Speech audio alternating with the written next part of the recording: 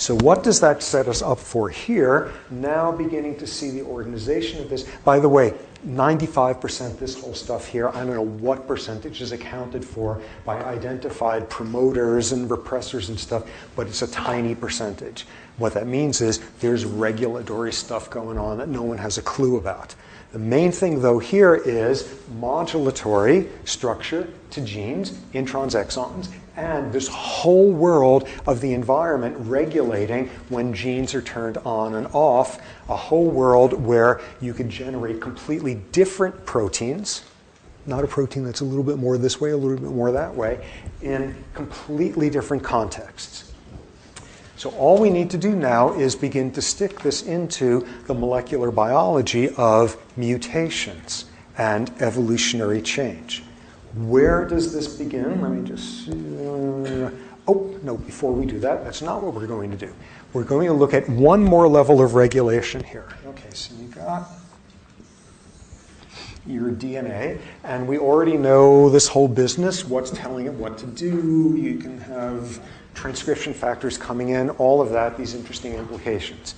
DNA, let's see, for our purposes, is protected in sort of layers of protein that are just sort of structurally stabilizing.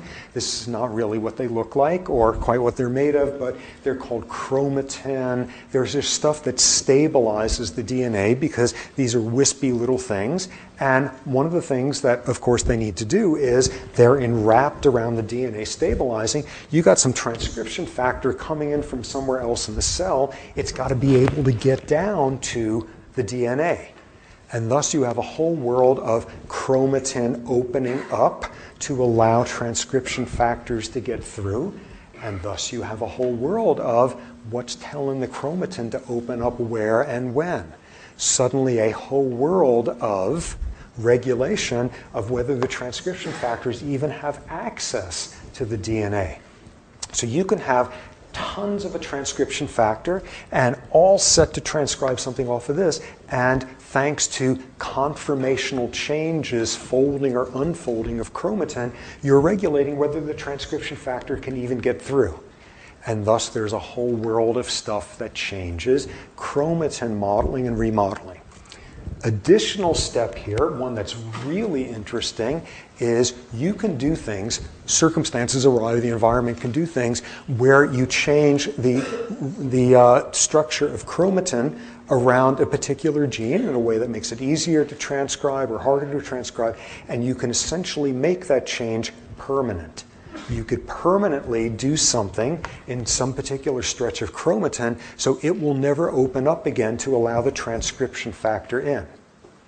And what you have just done, jargon, is you have silenced that gene. You've silenced it permanently.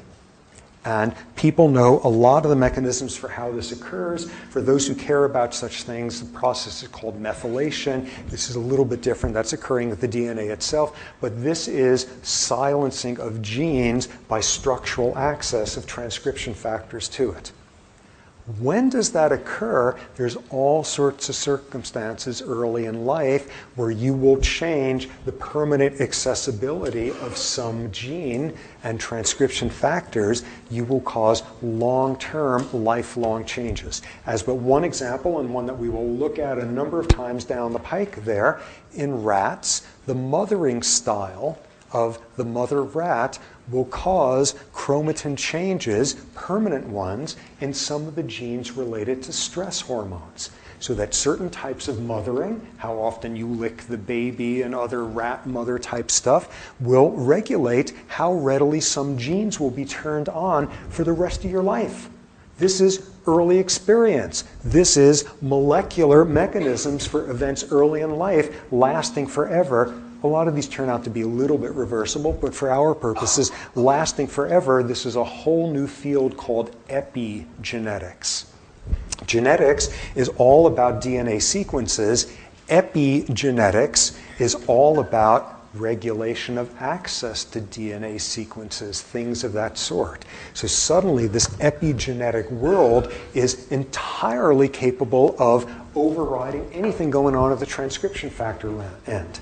Just to give you a sense of this, Researcher, this is a guy at National Institutes of Health, a guy named Steve Sumi, who studies primate social behavior. And what he has shown is in monkeys, in one part of their brain, you change the style of mothering that that monkey is subject to as a baby, and you will change the conformational access state of 4,000 different genes. Enormously influential there. Enormous arrays of ways of regulating where it's not genetics, it's epigenetics. And this has given rise to a great phrase: fertilization is all about genetics. Development is all about epigenetics. And what epigenetics is about are ways in which the environment not only can regulate what's going on with this gene right now, but can cause lifelong differences in the ability to access genes. So this is an enormous array of levels of regulation. Splicing enzymes determining how your exons get mixed and matched, generating all sorts of different proteins.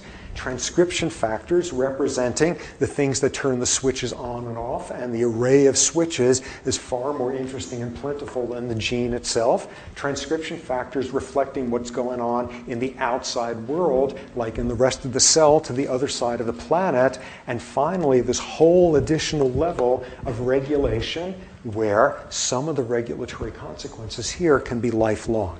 Enormous array of levels of regulation.